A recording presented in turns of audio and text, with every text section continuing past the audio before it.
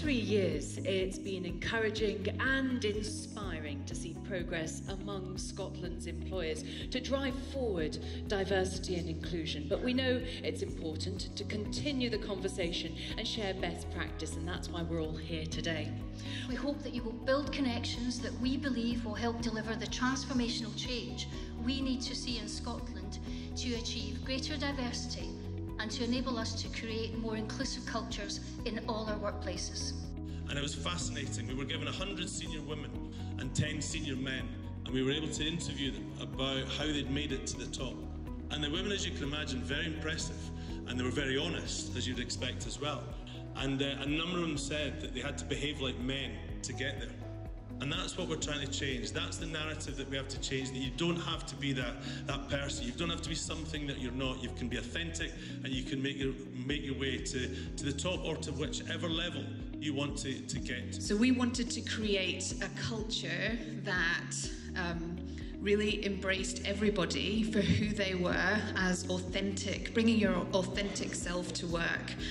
And create a culture that meant that no matter where you come from, what your preferences are, or who you are, you had a right to be here, that you were in an environment that was safe, where you felt your opinion mattered, and where you were heard. And when we provide that environment for our people, then everybody benefits and everybody flourishes.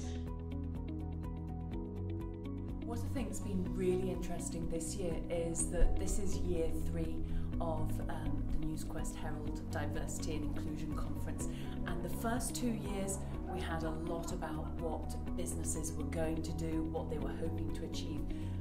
What I've seen today so far is that people are achieving that. One of the standout things that I heard was from Stacey Winters, one of the partners at Deloitte, and she was saying that they gave some of their teams 3 to 4 months in order to change the gender mix and the diversity within their leadership teams. That, to me, is huge progress. I learnt a lot more about flexible working, although as I interpreted it, it was more about flexible living. And I'm definitely going to go back to my company and start talking to my team and the new starts that I've got coming in the next couple of months, and start talking about how they can use that flexible living in their work, and then they'll have a choice and the ability to choose how they want to live and how they want to work.